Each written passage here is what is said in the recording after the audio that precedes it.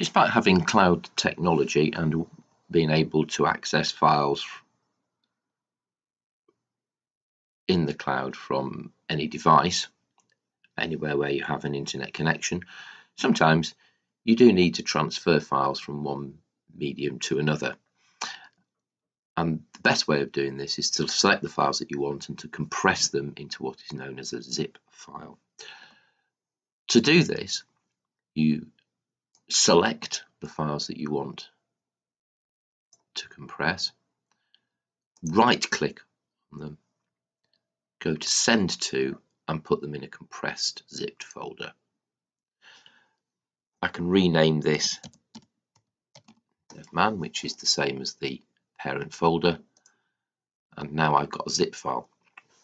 You'll see that the size of this zip file is substantially reduced from the sum of these. In this case, this would be well over 630k, and it's been compressed to 626. Sometimes when you do this, the compression is even greater than that, and it does make life a lot easier in transferring files. To open the files, you can view inside the zip file here, but I'm looking at the files, but they're still within the zip file. If you want to extract them, you right-click and then do Extract All, and then you get options as to where to put the files. So that's how you achieve compression of files so that they can be transferred.